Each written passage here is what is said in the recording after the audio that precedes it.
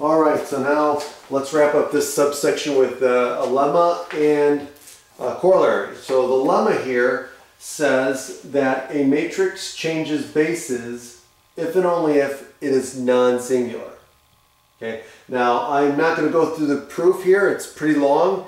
It does rely on a lot of the things that we've already talked about. The fact that we're going to be dealing with elementary matrices, that they're invertible, and then creating that matrix and by composing all of those elementary matrices. Okay, so again, there's aspects to the argument that we've looked at before. So I'm going to ask that you read and understand that proof in the text. It's a good proof. It's worth reading and understanding.